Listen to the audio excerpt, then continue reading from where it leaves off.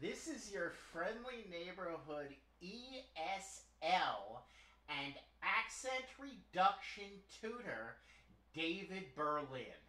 Today, I want to explain what the idiom, the American idiom mid means, and use it in a sentence.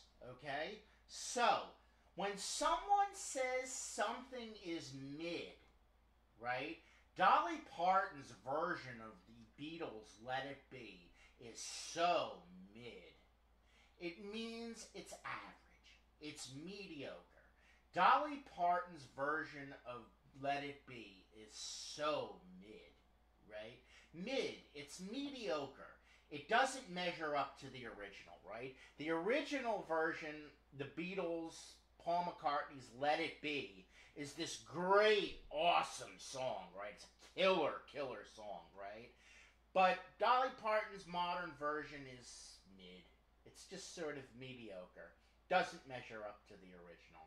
So, mid is an adjective. You use it as an adjective. Another thing that could be mid is a restaurant.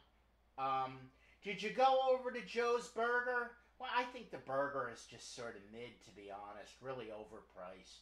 You know, it's average. It's not the best. Mid is very often, or most often, used with like works of art or states of being, right? I'll give you an example. Let me think a second. You know, betting on the Bears is so mid. The Bears are a football team. That's so mid. I mean, you know, being from Chicago and betting on the Bears, betting on the Cubs is so mid. You know, it's average. Or going to Wrigley Park and drinking beer is so mid. You know, it's really not anything special. You know, Wrigley Park is where the baseball team, the Cubs, the Chicago Cubs, play baseball, and it's known as the world's largest beer garden because really people go to drink beer and get drunk, and baseball is sort of a sideline. But anyway, it's so mid. It's so, you know, mediocre, average. That's mid. Mid is mediocre or average. Okay?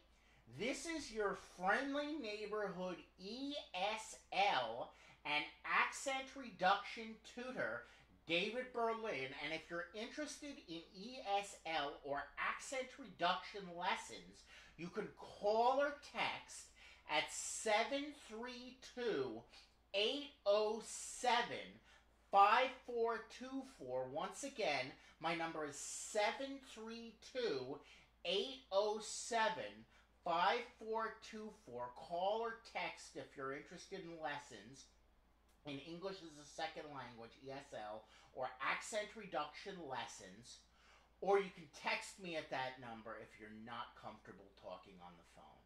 Okay? Or you can hit me up on Skype at david.berlin.esl is my Skype ID.